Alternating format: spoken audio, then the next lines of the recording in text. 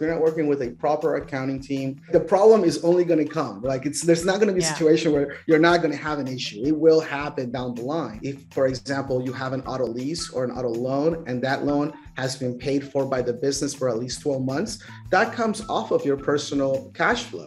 That's the difference we need to get you approved for the type of home that you want. It was never, paid for by the business, even though it is for business use, and we can exclude it because we don't have 12 months of documentation to show that. Something like that is just an easy thing to do that would make a big difference in the long run. Hi, Jose. Welcome to Keep What You Earn. So excited to have you.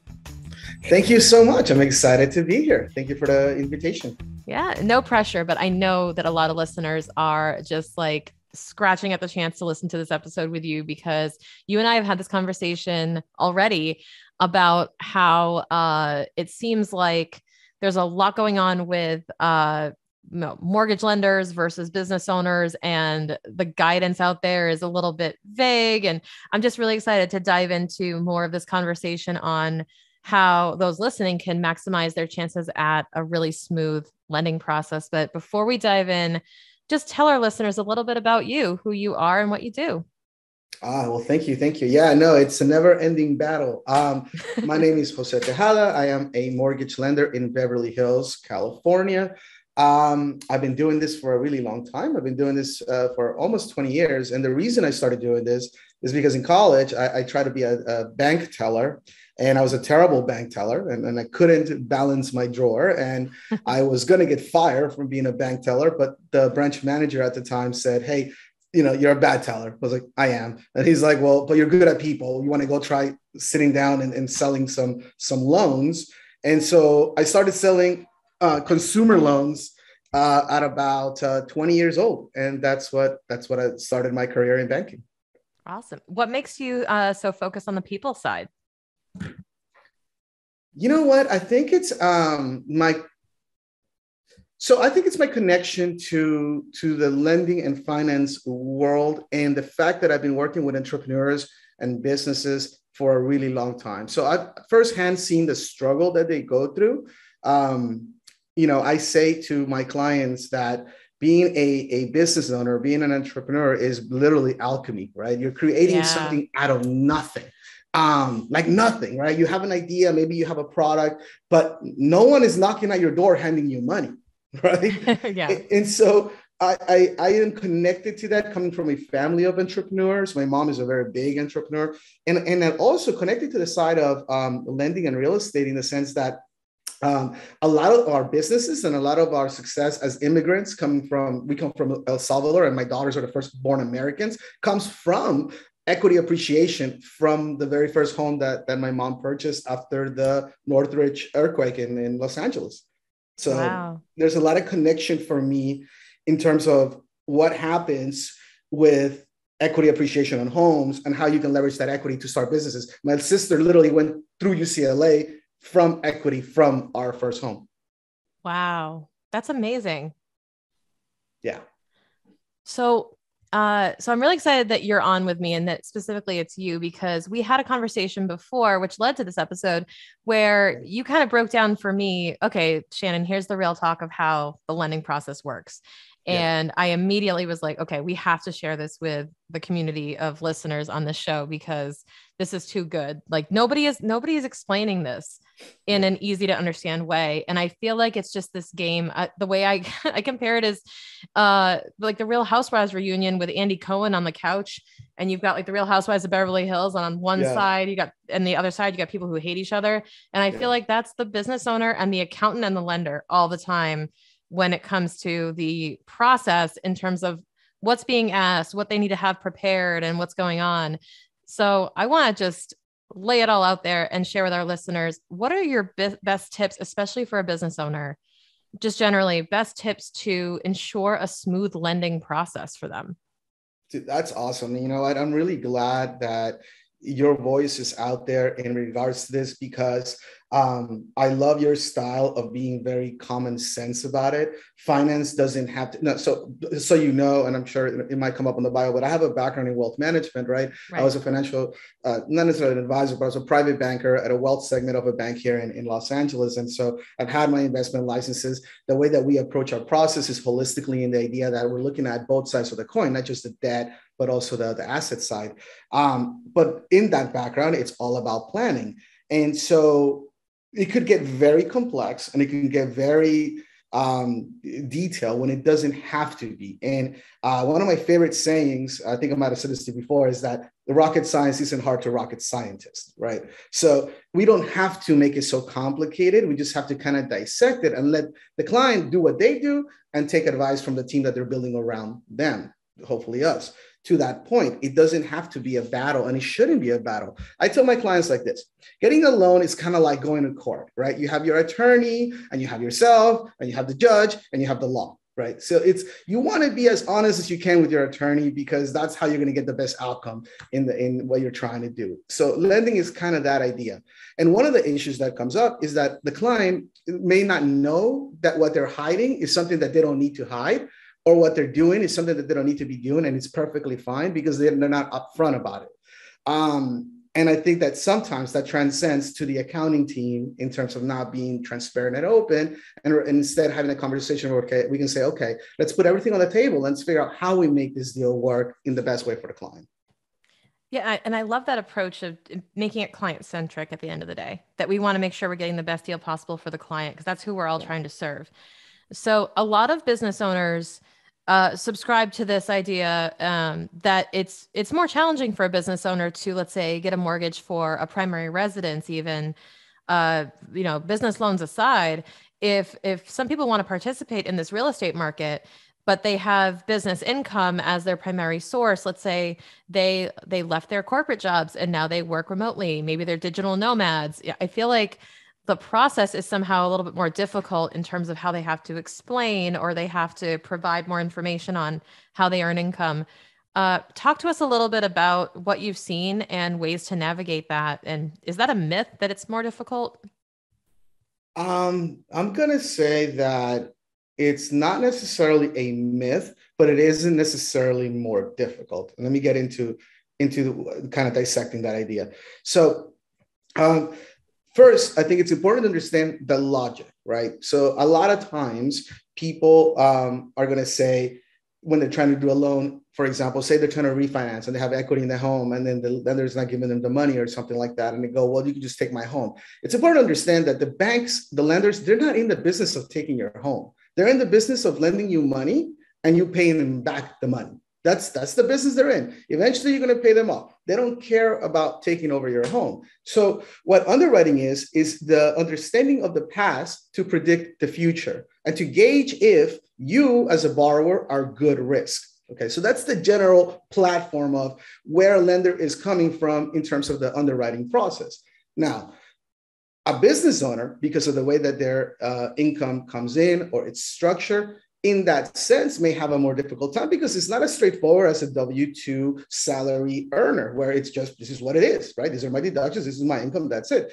A business owner is going to have much more complexity to the way that they earn income. So that's where it gets a little bit trickier. Now, it's not necessarily harder in the sense that if you are doing proper planning, if you have a team around you that can do planning throughout the year and has your objectives in mind, like say someone in January wants to buy a home in the following February or March, then you can organize the return in a way where it's not going to be as difficult by how you manage the finances. Now, I'll give you an example. For example, there are certain things within a tax return that aren't that can be deductions that aren't necessarily taken out of, that can be added back to a business owner's income.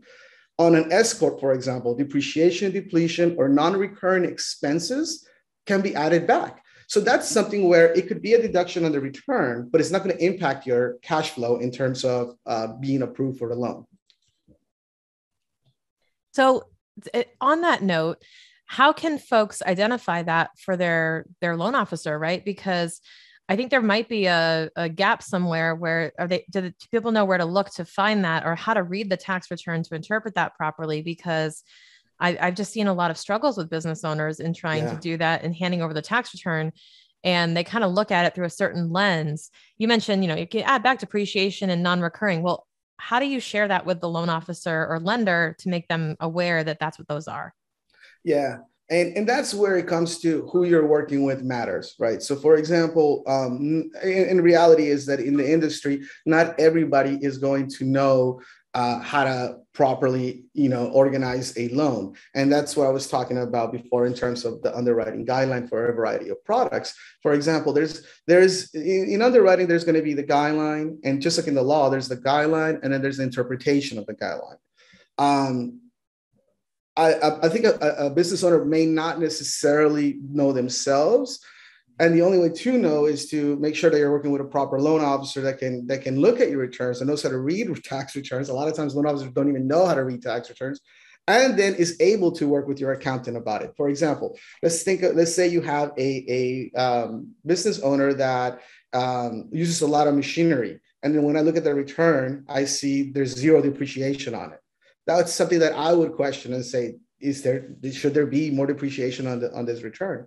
Or, for example, a sole proprietor that isn't that works from home but isn't taking any deductions for business use of home. And on a sole proprietorship, that's something that can be added back as well. So I think maybe it's a broader answer, but the reality is that you want to be cautious on who you interview to represent you for that loan, and get an idea that they do know what they're doing in terms of structuring the debt.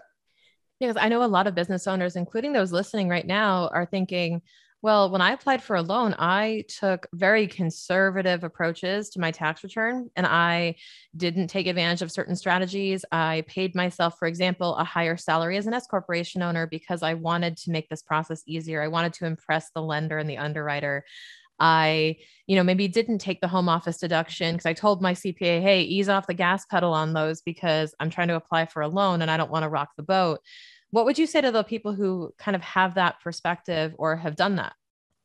Yeah, no, that happens quite often. That happens quite often. And I would say that the collaboration of the accounting team with the loan officer that they're trying to work with is going to go a long way in that. The way that I approach it in my mortgage practice is that I actually look at the returns ahead of time. And like I said, I will ask to speak to the accounting team and see if there are other things that can be done to improve, especially if we're planning for something on the following year, where I tell clients all the time, you can't go backwards in time. So you have to do planning during the year to make sure that you are set up properly for the following year. Now, there are things that are generally going to be standard in terms of getting a mortgage loan. So, for example, in the majority of programs, you're going to be capped at 43% debt to income ratio, right? So on a business owner, whatever your net income is, 43% of that can be used to cash flow your consumer debt, meaning anything that shows up on your credit report, credit cards, cars, student loans, things you may have co-signed for, and your mortgage payment. Okay. So it's not necessarily a shot in the dark. It's more about strategizing to maximize both sides of the equation. Yeah. And I think part of it is also making your accounting team aware of you going through this process sooner rather than later, because from where I sit, I know that a lot of my clients will reach out to me after let's say they're in the final stages and they want to, either refinance or they want to get a loan, and they're asking me for all the interaction I usually have is my client asking me for a letter that says, hey, can you just tell these guys that you do my taxes and that I started my business last year, and just state a few facts that are all true and put this in a letter for them. And that's usually the extent I know about it, or the first time I hear about it. So I think a lot of it is assembling that team and communicating, right? Oh, 100%, especially as a business owner. If you're not working with a bookkeeper, if you're not working with a proper accounting team, you're only the problem is only going to come. There's not going to be a situation where you're not going to have an issue. It will happen down the line. And this is the song that I sing constantly to my self-employed clients.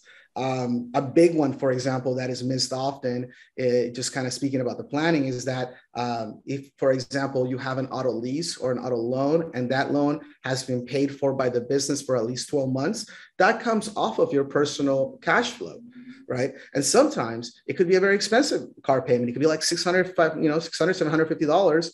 And that's the difference we need to get you approved for the type of home that you want. And we don't, it was never, paid for by the business, even though it is for business use. And we can exclude it because we don't have 12 months of documentation to show that. Something like that is just an easy thing to do that would make a big difference in the long run. That's interesting. Yeah. And on that note, what other sort of mistakes can people avoid if they're business owners looking to get a loan for a home? What have you seen that could trip up the process?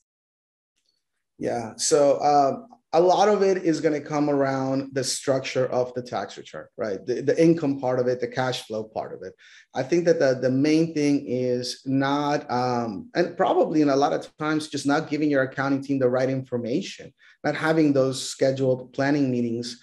You should have, I tell my clients, you should have a meeting at the beginning of the year and sometime in November, October, November, mandatory, so that you can calibrate exactly what has happened throughout the year, and that those things match up to where you want to be, the following year, if you are looking to secure financing. So I would say that the organization of debt and the separation of business debt versus personal debt is probably the largest thing that we see with business owners. Sometimes it could come down to the fact that they're just not taking any income themselves, and they're not taking the mandatory type of income that they should be getting after a certain time of the say it's an S corp being in motion. And something like that is where the underwriter is going to question, like, how can you borrow money if you're not even taking any income yourself? Does that make sense? Yeah. And on that note, how much does time in business play a factor when evaluating as well? I love that question. Okay, that's a great question. So let me tell you something. So first, let's understand that in the United States of America, we are separated by limits in terms of lending per county. And I think you and I touched on that before. So every county has a limit of what is considered a conforming loan. Now, these are categories of loans. The level above conforming would be considered a jumbo loan, which is generally going to be a home that is higher priced in whatever county that you're in. So a conforming loan, for example, in Los Angeles is going to tap out at $970,800. It's a lot because it's in a high cost area. Right. In most of the country, it's going to be around $647,200. Now, these are loans that are generally going to be sold to Fannie Mae or Freddie Mac. Collectively, these are called the agencies. Now, the reason I'm taking this long way to answer this question is because if you're doing a conforming loan, that more than likely 90% is going to be sold to Fannie Mae or Freddie Mac, the guideline is going to be a lot easier than if you're doing a jumbo loan. That Fannie, Freddie they don't buy jumbo loans. So Freddie Mac, for example, has a rule that if you have been in business for at least 5 years, you only need 1 year of tax returns to qualify for a loan. Okay. In most cases. Okay, so what happens? Say you've been in business for 7 years. Say you had 1 year where you broke your leg and you didn't work. And then the following year, your leg healed and now you're doing great. Well, if you were going to take a 2-year average, that loan may not qualify. But if it's a conforming loan and we go to Freddie Mac and use them as the lender, then all we need is 1 year and voila, now we qualify just fine. That's going to go back to working with a lender that has experience, that is reputable, and that understands how to look at different programs that may fit that particular borrower's criteria. But that strategy on its own has saved a lot of transactions.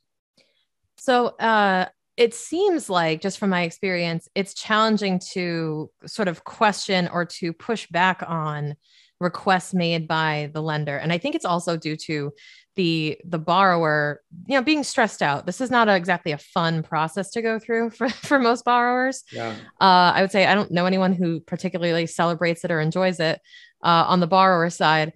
But, in thinking about that,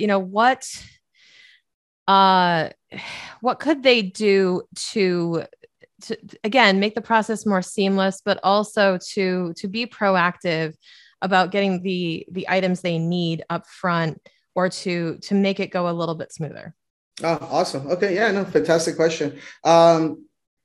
Okay. The main thing they can do is to not purposely separate the accounting team from the financing team, right? Mm-hmm. That's the main thing you want to do. If you can connect them to work together, us and accountants speak the same language. We kind of know what we're looking for. It makes this process easier for the client by by taking themselves out of the middle of that. The second thing is to understand that loans are essentially three things. They are assets, they are cash flow, and they are credit. Right. So credit is pretty straightforward. You either have the credit or don't have the credit to meet the type of loan that we're trying to get. Assets are going to have to do with you have enough to have the down payment plus closing costs for a transaction. And if you're doing a jumbo loan, oftentimes you're going to be asked to have reserves beyond the down payment and closing costs. And so do you have those as well in terms of assets? Right. One thing to note on that is that most lenders will allow business assets if the self-employed person is 100% owner, and sometimes if it's majority owner, but not if it's a completely shared entity. So in that stance, that's important because, as you know, once assets are moved from business to personal, they could become taxable. So now that's something that a self-employed person needs to definitely be aware of. Definitely. And then in terms of cash flow, then it's just having those conversations about, do I have enough to be at that general 43% debt to income ratio? Now, I say general because there are a lot of programs. There's this ocean of programs that can be used, but the majority of them are going to be at about that requirement for debt to income ratio.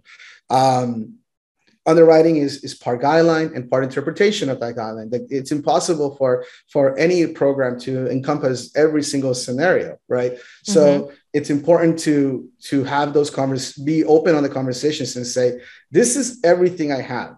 My job is to help you get the loan done. So for a client to lie to me or withhold information doesn't help the client, just like it doesn't help you in your practice, right? Like, tell me what you got. Let's do this open kimono style so that I can help you get to where you want to go, Absolutely. And I tell business owners, don't be afraid to push back in a healthy way on some of the requests, because sometimes what they're asking doesn't translate into the situation of the borrower, which is, again, a reflection on choose your team, right? But also, when they ask for certain things, sometimes we have to push back a little bit to get clarification, right? Instead of just trying to guess what they want. Like, I used the example with you, Jose, when we talked, and I said, how many times have I been asked for audited financial statements? And realizing that a lot of folks don't realize what that entails. Correct. And the borrower is just, of course, passing on the request over to me. Yeah. And it just creates a whole lot of confusion. Yeah, no, 100%. And one easy thing to do, and it doesn't have to be combative, is simply ask, can you send me the copy of the guideline that asks for this? Yeah. Right? Simply like that. And so, and the thing is that even when I deal with underwriters, right, sometimes an underwriter might be interpreting a guideline one way, I might be interpreting it a different way. And the reality is that it could go both ways. Yeah. And so now you go, okay, let me get on the phone with Shannon and have a conversation about this business. And let's understand what happened. I'll give you a very good example. I was doing a transaction in New York. Okay. The file, it was a purchase transaction in upstate New York. The file originally gets declined. The reason it got declined is because of cash flow issues. I knew there weren't any cash flow issues as I had reviewed the file ahead of time. Once I got into the underwriter's comments, I realized that she didn't realize that the only reason that the numbers looked the way they did is because the accountants, he switched accounting teams, and the new accounting team switched them from a fiscal year to a calendar year, right? So now all the numbers moved. And so I argued to her, I said, the guideline says that if there is a one-time occurrence that isn't likely to continue, then this should be ignored and it should be reviewed in a global, cash flow, taking one extra year of income. So all of a sudden, the loan gets approved and we close on time, right? Right. But these are the things that not every loan officer is going to know. And you have to, like you said, in a healthy way, push back to an underwriter and say, no. I understand what you're saying because you're looking at the cash flow and it's failing, but it's only failing because of this thing that happened only one time. And then, Right. of course, I had to get a CPA letter and explain that. And so then I had to go say, look, CPA, I know you told me what happened, but my underwriter needs proof that this is what happened coming from you. So the guy was like, yeah, no problem. We'll tell you what happened. He came, took him in as a client X year. After we reviewed his past returns, we recommended that he do this. And this is when we started it. And that's the proof that we needed. That's perfect. And that just goes to show you how working together and getting to the root of it is really where you get the best results. Now, yeah, I mean, another way that could have gone is that it could have simply just said, look, it's not going to work. We're not going to decline on cash flow. Absolutely. So as we kind of wrap things up here, Jose, what are some great resources that you recommend? For example, you mentioned the debt to income ratio, and I know my listeners, I know you guys are action takers. You guys have already tried to Google that, how to calculate that. So what are some good resources you have on perhaps either calculating the debt to income ratio or learning more about conforming loan versus jumbo loan in your county, right? What are the resources that you have, or do you have a place where you could send our listeners to get more information about those things? Yeah, a lot of that information is going to be on my page itself. There's going to be a lot of articles that you can get from my page. Other than that, I would say that if you go into your Investopedia or bankrates.com, that's pretty common. There's going to be a lot of articles that talk about this. But if you go through the guarantee rate and my page specifically, there's going to be a lot of articles that talk about all aspects of lending. You can literally search through a catalog and see what topic interests you. So, yeah. Awesome. We'll make sure we link that in the show notes for all of you listening so you can explore more information about all of these topics and what Jose does. Jose, do you have any parting words to our listeners? Anything, piece of advice or a place where they can learn more about you? Yeah. You know what? So definitely my page. I think that I gave you my socials if they can be tagged here. I do a lot of Instagram videos talking about finance topics, real estate topics. Love for you to follow me and be friends. I think that in terms of closing thoughts, it's just, look, I've been coaching and working with business owners for over decades. And let me tell you that the best thing you can do is hire a team around you that's going to, save you problems down the line and take a lot of the pressure off. I think that in my experience, business owners know, for example, that they're not keeping up with their bookkeeping. They know that they don't have exact controls. And one of the things that I learned early in my career was that if you can count it, you can control it. So it's very important to have that. One thing that I've learned now, having left banks and being out on my own, is that a lot of the answers to business owners' problems is not how, but who. And I think that that's been a huge eye-opening thing for me, is to let go of trying to do everything. And the thing is that I'm a firm believer that you're never going to be good at anything you're not naturally good at. You know what I mean? Well, you can get better, right? Like, I can get better at my calendar, but my assistant is really good on my calendar. Like, she's going to do a better job than I can at managing the meetings and whatnot, right? So I think that's been my mantra a lot lately, is like, listen, when I do meetings, when I do masterminds, when I sit down with either agents or business planners, I listen to them and I go, listen, you got to look at it as who, not how. And a lot of the times that idea of it's like, if you break down hourly what your time costs, right? Like, for me, like, this is how I learned it, right? This is funny. So the guy goes, how much do you make a year? I tell him, I make this much a year. He goes, okay, break it down in 2 hours. Okay, this much an hour. How much, would you pay somebody to pull credit reports? I'm like, I don't know, $20 an hour. Okay. Are you paying yourself a lot more than that? Oh yeah. Right. Now I'm spending a ton of money to pull a credit report if I'm doing it myself. Right. Yeah, so, exactly. I subscribe to the same thing. Totally. So building a team early, long-term plan with long-term people is my philosophy. I think that's my best advice. And then you can focus on doing exactly what you do, building your own rocket science. I love it. Building your own rocket science. Thank you so much, Jose. And one more question for you is, are you restricted geographically to work with only business owners in California, or are you nationwide? No, we're nationwide. Guarantee rate can land in any state in the nation.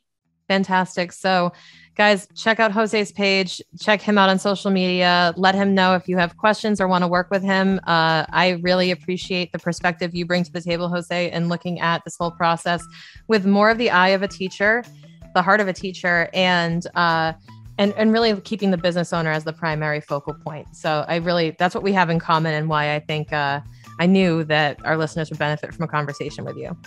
Thank you so much for having me. All right. We'll see you guys next time. Ciao.